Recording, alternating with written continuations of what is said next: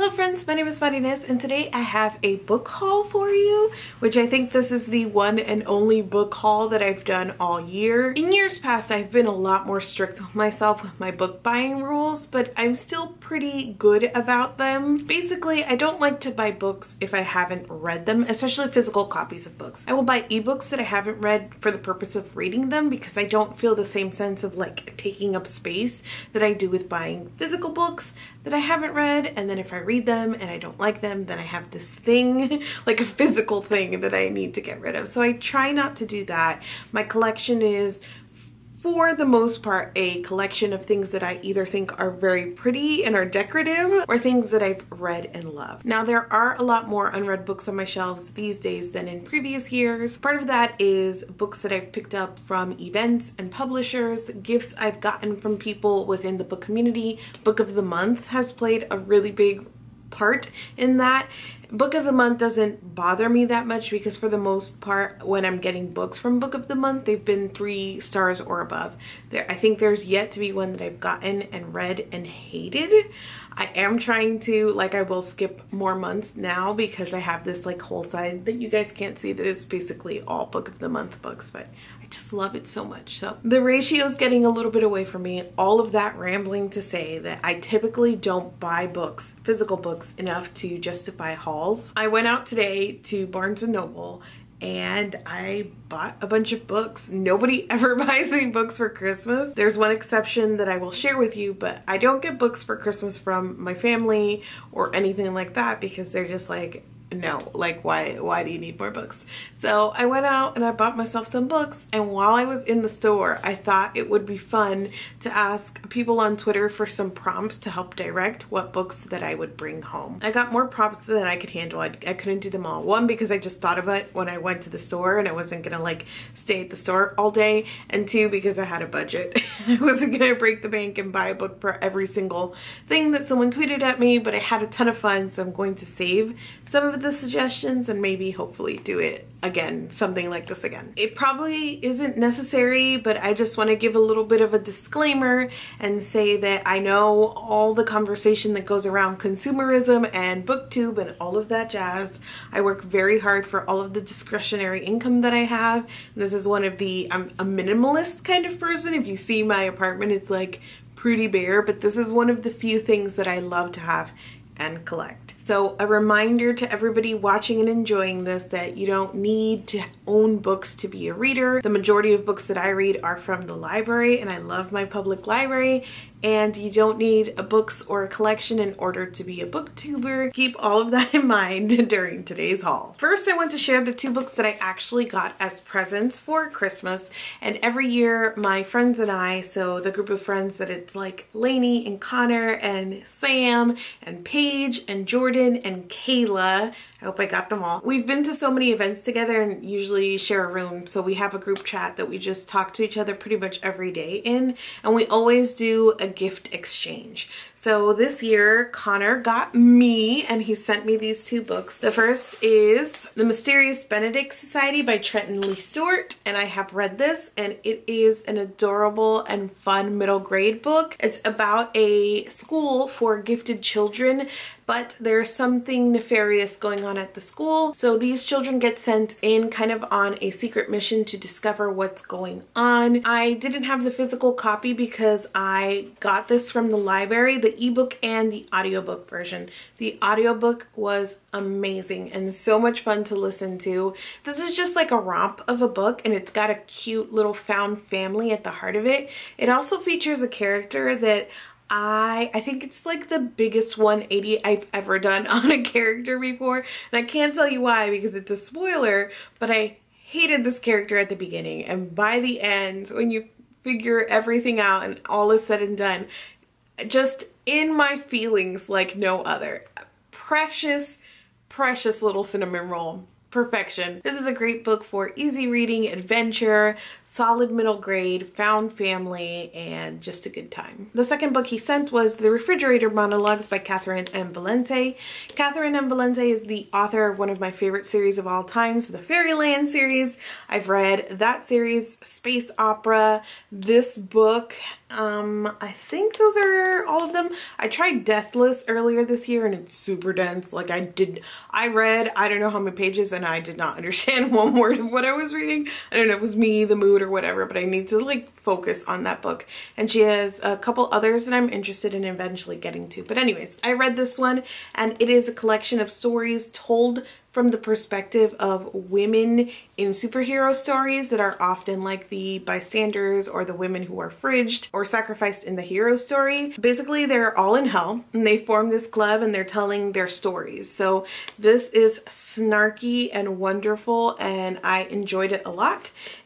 It's probably best if you have some working knowledge of hero stories. I don't have a ton, like I love superhero stories, but you know, they're very vast worlds and you need a lot of knowledge. But even with like basic knowledge of heroes, there are references in this to stories that you're probably familiar with, and the references are part of the fun. It's definitely a book that I would love to reread, which is part of why I want to own it, but because of that, because it is very reference heavy. It's her typical super flowery, lots of words jam-packed into a very small little space kind of book, and that makes it all the more fun for rereading and picking apart and seeing what you get from it every time you revisit. Okay, so on to the books that I just bought literally a few minutes ago. The first prompt on Twitter was from Wild Book Garden, and she said I should get a book I've almost bought more than once. For this, I went with this version of The Lord of the Rings by J.R.R. Tolkien. I don't own any copies of this story. I mean, I think I have ebook copies. Maybe I actually got them from the library, I don't remember, but I don't have a physical copy. The copies that I really want are from Folio Society, and I think all of it together is over $200. So I haven't been able to save enough or justify the cost, and I can't, like $200. I mean, they're beautiful. They would probably be worth it, but. So I got this Bible looking one. It was the one that appealed to me the most. There aren't very many pretty covers or collections for Lord of the Rings, but I didn't mind this one. It's got a nice soft cover. It is a little Bible looking, but it's all good. I have read this entire series.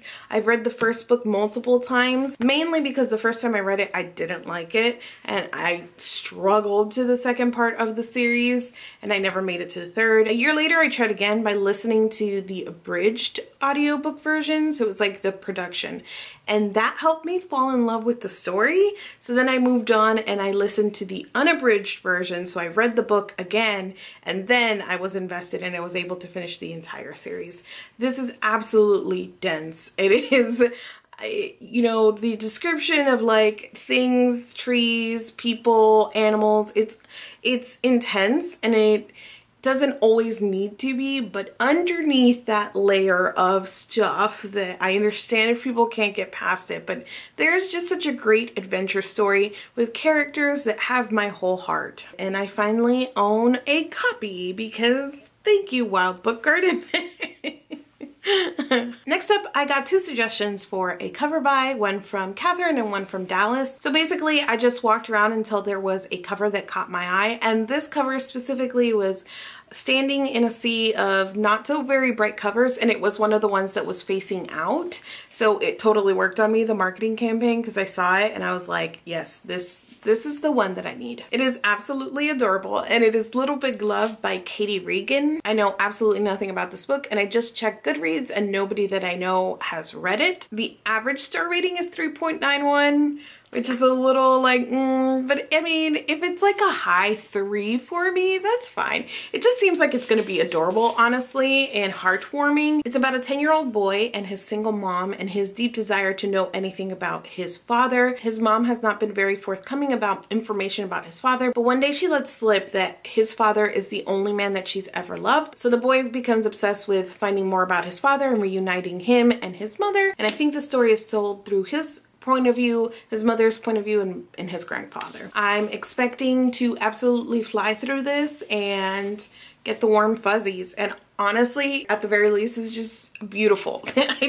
Something about the color combination just speaks to me, and it's gonna look great on my shelves. Next up, I have a prompt from @gayassgrandpa on Twitter, and they wanted me to get a book that isn't in my comfort zone. This is always a very difficult challenge for me because I read pretty widely. This year I've read fiction and nonfiction, mystery, romance, YA, like all genres and categories. There's obviously some that I read a lot more from. I read a lot more fantasy and literary fiction than anything else, but I'm not sure what qualifies as out of my comfort zone except for like a feeling thing. So I stood in the Barnes & Noble and basically just thought, what's the section right now that I would least want to go to? And I thought YA. I had walked by and actually saw like the ones that were featured, and Sarah J Maas was on display, and I was just like, ugh, I can't even look over there. But I made myself go back because of this prompt. And then I found a book that was like double the prompt. I picked up A Very Large Expanse of Sea by Tahereh Mafi. This is a contemporary novel by Mafi, and I only have experience reading Shatter Me by her, and I hated it. I hated it so much. I hated it so much I couldn't even review it because I didn't know what to say. People were like, you should love it, it's super flowery. And I was like, no, it's not flowery, it just doesn't make sense. So I have deep, deep feelings against that series. Nothing against the author. I'm sure she's lovely. I've never met her. She's been at events I've been at, but I've never met her because, you know, I didn't like her book. But yeah, so this is like double out of my comfort zone. Contemporary is not something I read very often. It's YA, and it's by an author whose other series I did not like. So we're gonna see how this goes for me. I'm very curious about it. I'm stoked about the representation. It follows a Muslim girl after the events of 9/11, and it has aspects of breakdancing in here. So I'm very interested in telling you guys how this goes and kind of seeing her writing style outside of that very specific thing that she was doing for Shatter Me, which I hated. I don't know if I mentioned that. Claudia asked me to get a book that I've been meaning to get but always put off. And one of the two prompts that I entered the bookstore with, so the original tweet that I sent out, was for me to pick up a copy of a book that I loved and don't own yet. I kind of combined those two for these next books. And they are The Last Wish and Sword of Destiny by Andrezj Sapkowski. And these are the first and second books in the Witcher series, so they're the short story collections. I just told you guys that I got the first and second, and then I turned around to get the third, and I realized that I actually owned the second already. I swore to myself that I bought the third and I was missing 1 and 2, but now I own 1, 2, 2. So I will return one of the 2s and get 3, I suppose. But yeah, the first 3 in the series is what I was going for here before I messed up. I love the first 2. They're short story collections that introduce you into this world and these characters. I really liked that way of like starting a series, and I liked them because they are at their heart what I like about the Witcher series, and it's Geralt going around fighting monsters and all of these little pieces of his backstory. And especially after playing the game first and then going to this, everything felt like an Easter egg, which I know it's like reverse, you know, these came first and then the video game, but when you consume it in the opposite order, going back to the source material has that feeling of like, oh my gosh, I remember this, I've seen this, and all of that. The reason that I put off buying these, as per the prompt, is because I'm not a fan of the covers. They had like a hardback of the latest release, but not of any of the other ones. I don't even know if they come in hardback. So anyway, the point is that I'm not like a total fan of these covers, but you get what you get and you don't get upset. So I'm starting to collect them. And then from Pandemon 514, they wanted me to get a book that is your friend's all-time favorite. So I immediately sent a message to Nicole and asked her if there's an all-time favorite of hers that I haven't read. I thought of Emma by Jane Austen, which I actually just read this year, and the His Dark Material trilogy, which I know is her favorite and I've already read and I own. And so I wanted to ask her to see if there was anything missing, and my phone was dying in the store, so I was like freaking out that I wasn't gonna get her answer before it died. and I wouldn't have this to add to my haul, but she answered back and she said that her favorites from like a purely emotional, nostalgic point of view are His Dark Materials and The Great Gatsby. I have never read The Great Gatsby by F. Scott Fitzgerald. This is a classic that you probably know what it's about more than I do. That's kind of a lie. I know what the story is about because I've watched the adaptation with Leonardo DiCaprio. That's the extent of this for me. We didn't read it in high school, which I feel like most people do, or that's where most people get their knowledge of The Great Gatsby. It's also really great because it's a pretty short book and I'm trying to read a lot before the end of the year, so this is probably one that I'll pick up from this haul first because of its nice convenient size. Nicole had a lot of feelings about me coming to this for the first time versus her having spent since high school reading it and picking it apart and what my experience will be like, but I'm excited, especially to discuss it with her. It happened with Emma where I wasn't sure what I was feeling, and after discussions with her, like, it gave me a new point of view about what I was reading and how I was consuming it. So I'm excited to get to this and talk to her about it. So thank you for that lovely prompt. I was sitting there literally thinking, like, I couldn't even think of who my friends were or what their favorites were, so I immediately text Nicole. So thank you to her for always answering my texts. And yeah, from Emily Hornberg on Twitter, she asked me to pick up a book that I thought was underhyped. So basically I was still in the YA section actually, and I just looked for a book that I hadn't heard anybody talking about. That isn't to say much because my attendance on BookTube has been a little touch and go this year, but I hadn't heard anybody specifically mention this book. I have looked it up on Goodreads since then, and I see that 2 or 3 of my friends have actually read it, but not very many. So this is still, I feel like, underhyped. This is Buried Beneath the Baobab Tree by Adaobi Tricia Nwaubani. This is a story about a girl, one of the school girls who was kidnapped by Boko Haram in Nigeria, and it is told in these very short vignettes, and they seem very poetic just from like the description on the back, and I'm super excited to read through this. The final prompt was the one for myself, the other one that I made up that was in my original tweet, and it was to pick up a book that I had heard somebody talk about, somebody gush about, and I went with My Sister the Serial Killer, and I had just heard Rincey from Rincey Reads talk about this book in her favorites of 2018 video, what she said about it being funny but also commentary on the way that women are treated and this idea. So the main character's sister's boyfriends always end up dead, hence My Sister is a Serial Killer. Rincey and I have pretty similar reading tastes, so when she says that she loves something, her entire video basically, I was like, okay, I've read that one and that one, I own that one and that one, and all of these are going on my TBR. So now I have this one based on her gush, and I'm super excited to read it. That's it. That's my entire haul. Merry Christmas to myself. Thank you to everyone on Twitter who sent prompts. As I said, I'm sorry I didn't get to all of them, but I will save them in case I can do something like this again. If you've read any of the books that I've picked up in my haul, let me know down in the comments. If you have any predictions about how I will find these books, let me know. I'm super curious what you guys think about what I've picked up. And I hope you all had a very happy holiday, and that if you weren't gifted books, you can buy yourself some books in the near future. Thank you so much for watching this video, and I will see you guys soon. I love the way that my videos look when I use the natural light in addition to the ring light that I now have, but this is the stuff that happens to me. When look, the sun is trying to come out now. This is why you can't rely on natural light.